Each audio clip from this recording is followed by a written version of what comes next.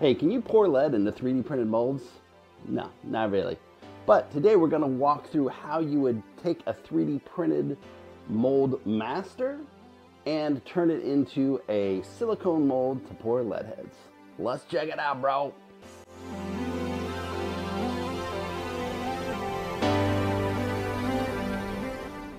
So I'm not going to go into modeling a jig, really. There's a previous video I have that's all about putting hooks into Fusion 360 and how you model that.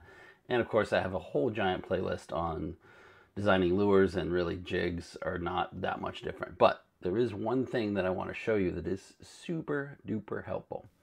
So this is a really stupid jig head I'm making. I got these eyes off of Temu that are gigantically large. I think they're like 21 millimeter glass doll eyes, and I want to make a jig head for them, specifically for snapper. How do you determine inside of Fusion 360 how heavy your jig is going to be? And it's pretty darn simple.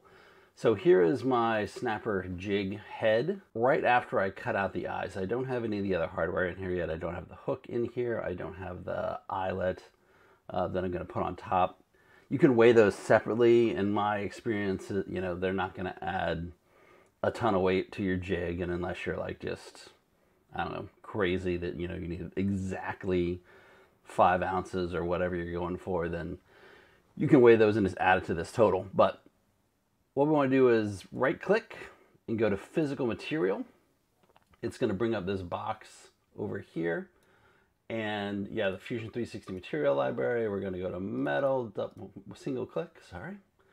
Now there's a bunch of different, these are lead alloys here. I just end up usually just using the straight lead one. So scroll down, it's in alphabetical order. Lead. And you want to drag it up here. And it's right there, and then you drag it over to your object, boom, and it assigns it.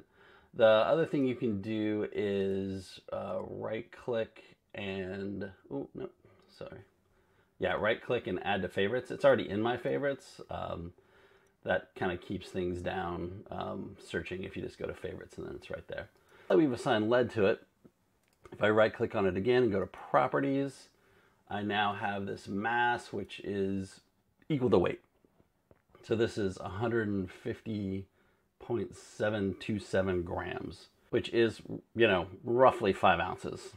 Good enough for me, right? It's like, I think it's like 5.2 or something, 5.3. A little heavier, like, I'm not too worried about it, okay? But if you were worried about it, you know, you could adjust the size. That's really all you have control of. I'm not going to model this in real time for you guys. You know, it's pretty straightforward. I added a little nub here because I'm going to actually, I wouldn't call it fly tying. I'm gonna tie some jig material on there to make it happy. This is my hook coming out. I added this box here so the hooked part of the hook has some place to stay in this mold. I brought in my eye. I use these brass eyes for this from another project. Popped it in there. And now we're good to go. And then I put this cap piece in here to keep the lead from flowing up into this part here. So that's basically the jig, at least from the mold standpoint. Then I'm going to draw the mold box. So a couple of things to note here. You know, I'm drawing it. There's an inside and an outside. So this is the inside portion where the silicone is going to go, and then I have my wall. I use an offset up here. So the offset button up here. Once I draw my my inside kind of cavity, if you will, I'll do an offset. This controls the wall thickness. You can make it as thick or as thin as you want. Really doesn't matter too much. 3 millimeters works well for me. And you'll also notice I have these holes in here that are 5.1. I'm using M5 steel dowels that I'm going to put into this before I pour to give me my alignment holes, and I'm going to use those same dowels for pins. I don't model pins and holes in Fusion 360, specifically for 3D printing, because it makes it a nightmare to print with these pins sticking out. you have all of these supports you have to put in there, and it really just, it's a nightmare. Just don't do it. So I'm using M5 pins to make them fit easily. I do them 5.1 millimeters wide, and that is that. Dog's going crazy. So the next thing I'm going to do is I'm going to split this guy here. Just split it right down the middle on the plane so that we get half of it. Then we come in and we extrude the inside portion of my mold cavity, and I go back again.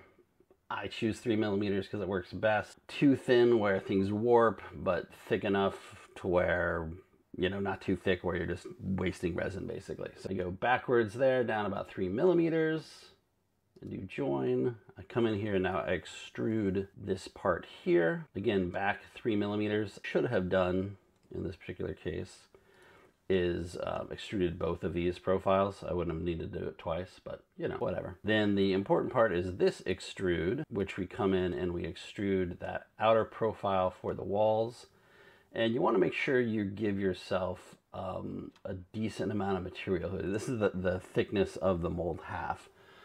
And what I found with, you know, lead, I'm not any expert on lead pouring, but the thicker you make this, the kind of better the results of the mold will be, and the easier it is to handle. If you make this really thin, when you're, you know, clamping it down or holding it, it has a tendency to warp a ton and move around. So, you know, make this pretty thick, don't skimp out.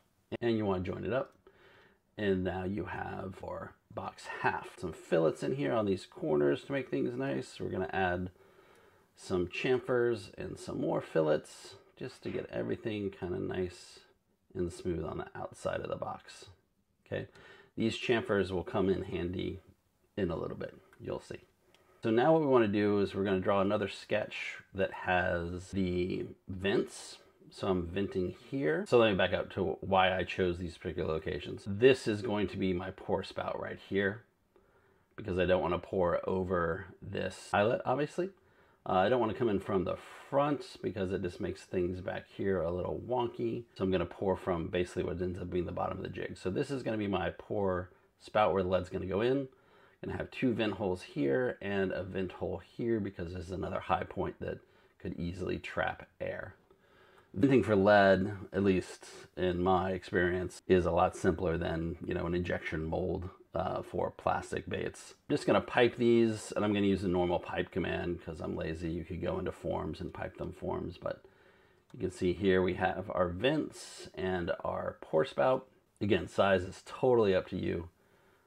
For these guys, I'm at 0.8 millimeters, and for the pour spout, I think, you know, this is going to somewhat depend on the size of your jig, obviously, but on this one I'm at 4 millimeters. Then I come in here and I draw my circle for the actual, we're making a big kind of pour area that goes into the spout here. So again, I'm just going to use, I drew a sketch right on this surface right here. Just drew a circle, pulled it out. Again, size is totally up to you, man. Like whatever you want to make it, big, small, whatever. And then I extrude it out and you get this funky face on the back. Don't worry about that. We'll clean all that up later. So then we're going to come in and we're going to fillet this inside section here, make it nice and smooth so things flow correctly. Then this split here, what I do is I split this whole body by this bottom face, obviously because we want to get rid of all of this junk down here. You know, you could be super specific with the sketches we drew earlier for these vents and stop them, you know, before they penetrated through the surface, but you know, I usually just do the split and it's fine. Then we're good. Then I remove all of those bodies, which are all those extra bodies that were left over. If we go back here, before we do that, you'll see I got all these guys here. These are all the little parts that were left over. So we get rid of those. Again, it's more of housekeeping than anything. Then we got this little funky part on the back. We're just going to delete that. And to do that, you just click on that, hit the delete button, and boom, it's gone. A Fusion's smart enough to understand what's going on here most of the time. If you have some funky geometry over here, you could run into problems. And again, I'd probably just use these surfaces to split it off and delete it. All right, so now we have 1/2 of our mold cavity all set. Now we just mirror that and we have the other half. It's that simple. You know, obviously you don't want to join it. You want to do a new body. And there you go. Now you have 2 halves of the mold body. Let's go print it. Oh, remember when I said those fillets that we put on the mold will come in handy? This is where they come in handy. So do flatten by face and choose one of these corner faces. And that's going to put it at pretty much a perfect 45-degree angle for printing. Rotate them around so they fit on the build plate. And when you go to support them, which you probably need to do unless you made like a really, really big, thick wall, you'll need to add some supports here. Make sure that the support lift height is 0 because that'll keep that face stuck to the bottom. We're going to use that for extra supports. And I just use auto supports for this. These support settings are from another resin I've been using that I'll be doing a video on soon. It's a really cool resin for lure bodies. And then just hit print, bro, and this one happens.